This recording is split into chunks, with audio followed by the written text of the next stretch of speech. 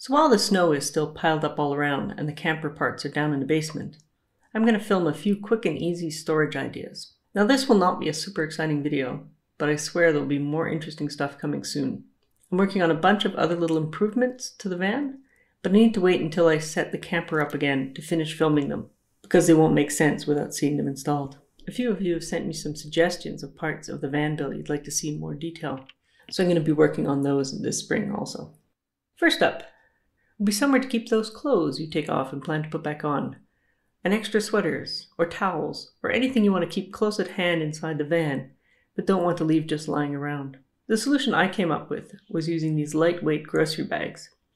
The handles can be slipped over the headrests and the whole bag swung around to the front seat to make more room for our feet at night. I bought these ones off Amazon and I've been using them for 2 years now and have held up quite well. But it kind of bugged me that they had to hang sideways, which also made it harder to put stuff in them when they were hanging up.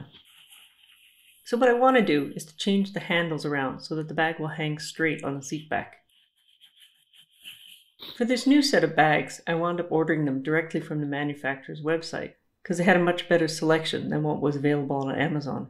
Be Green was sold out of the set of 5 black bags that I wanted, but when I contacted them to ask when they would be back in stock, they set it up right away, so I was able to place my order the next day. The shipping's not as fast as Amazon, but since I can't go camping until spring, I wasn't in a hurry. I guess because I emailed back and forth with them, after I placed my order, they sent me an email inviting me to be part of their affiliate program. So if you're super keen, I will leave my fancy affiliate link in the description below. But I don't know how happy they'll be with this video, since it's basically me taking their bags apart. But that's life. So I've unpicked the seam at the top of the handles, cleaned up some loose threads. Now I just need to slip one end into the other. Then I'm just going to make sure it's all straight and lying flat.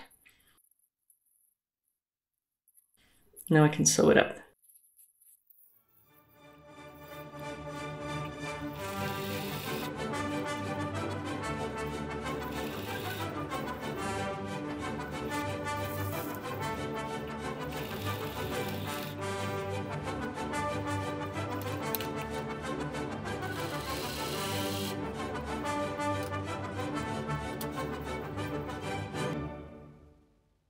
Ta-da! New handle configuration. The bags also have little pockets. The idea was to fold up the bag and stuff them in the pocket so they're easier to tote around.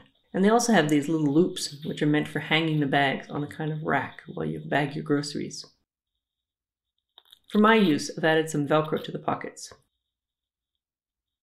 And I've had to remove one of the little loops, but there's actually another under the pouch. So as you can see, it now hangs nice and straight, and they can still swing around to the front. Another feature of these swanky new bags is that they are way more discreet for those occasions when you don't want a bunch of brightly colored stuff mysteriously sitting on your front seat. And our improved pockets can be used for storing little things you don't want to lose, like car keys, for example. And they won't fall out even if you take the bags and shake them around. Now, as a bonus, we're also going to make some bedside organizers. These are some leftover pieces of an over-the-door shoe organizer that I took apart.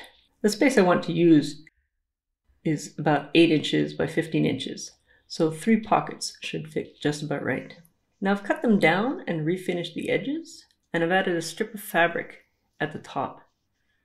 I turned over the top edge of the fabric twice to make a thicker fold, and sewn it, leaving a kind of soft hook shape. Here's where they're going to go. I'm going to be using this little gap between the plastic and the rubber window seal to attach them to the van. To install them, I'm just going to use this plastic spatula and just poke the folded edge into the gap. Then pull it tight so the thicker part of the seam catches against the plastic panel. And that's it. So here they are, and they seem pretty solid. We're just going to be using them to hold things like reading glasses or toothbrushes, flashlights. That bedside stuff you don't want getting lost somewhere in the van. And I'm quite impressed with how well they worked out. They seem to hold quite a bit of weight, and I like that they leave the built-in cubbies and cup holders free. And like almost everything else I've made for the van, they're easy to take out, just by pulling them up and out. So thank you for watching, and goodbye for now from snowy Canada.